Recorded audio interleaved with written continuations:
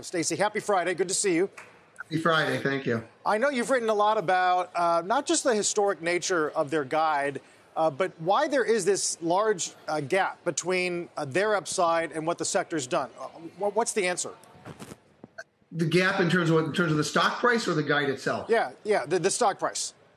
Well, I mean, look, everybody right now is scrambling in the wake of that to find AI plays. It's very clear that this is something that is real. And if you're looking at the winners and losers, I mean, you clearly have Nvidia, and then you have everybody else, maybe. And if you're looking for a real pure play to play this, there aren't a whole lot of them. Nvidia's one of the few that are there. And just given the magnitude of the uptick in the estimates on the back of that guide, I'm actually surprised personally that the stock's not up more. We've said this, but I mean, it's clear to see the stock actually is cheaper today than it was before they reported, because the stock's up about 25% or whatever, but the estimates went up 50% plus.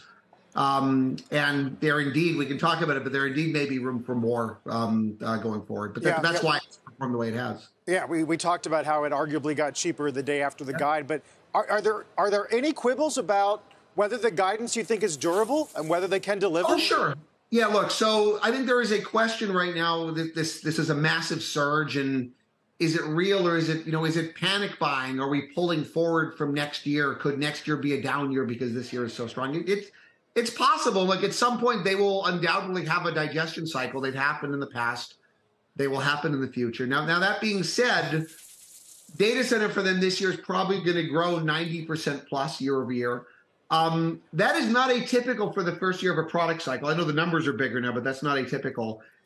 And one single year of annual growth would actually be the anomaly. Normally you get several years of growth, like as they introduce new products. And so just based on history, you could have more. I think that's fine. And then I would say, even if we're pulling for it from next year, we won't know it for quite a while. I would still take the over rather than the under on numbers as we go through the rest of the year, as they get more and more supply. The demand, I think, is there. And even though the street numbers went up a ton this year, I would not be surprised to see them go up even more as we go through the rest of the year.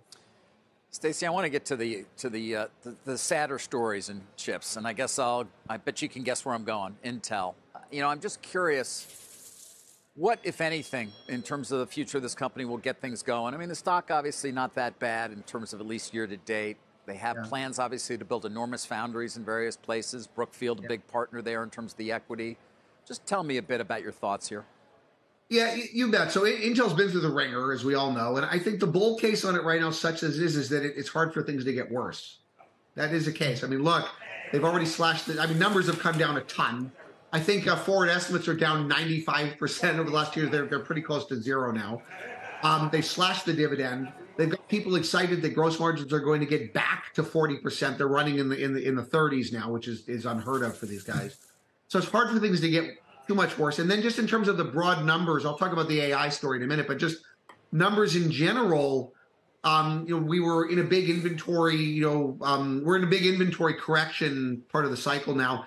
That has probably hit bottom. It probably actually does get better into the back half. You may know, we actually upgraded it recently, mostly on that call that numbers in the back half were too low. The title of the note was, "We hate this call." So I mean, like, fine, but it seems to, and your listeners may not know this, but Intel actually at one of the conferences last week actually upticked in the quarter. So it does look like actually that as low as numbers have gotten, they may have finally hit bottom. So that's a positive such that it is. Now, structurally, they still got a lot of wood to chop. So this whole foundry strategy, it cost a lot of money. It's still unclear whether to be successful. Their core markets, PCs and everything, are nowhere near where they were at peak, and they're still losing share. We'll see if they can really turn the data center thing around. And then on the AI front, they've got a less compelling story and roadmap than some of the others out there. They've got some products. We'll see how well they sell. They're trying to make a thing out of them. But as a percentage of their total revenue, and in terms of just the narrative around the hardware and the software and everything they have, it's just a less compelling story in this environment versus other options.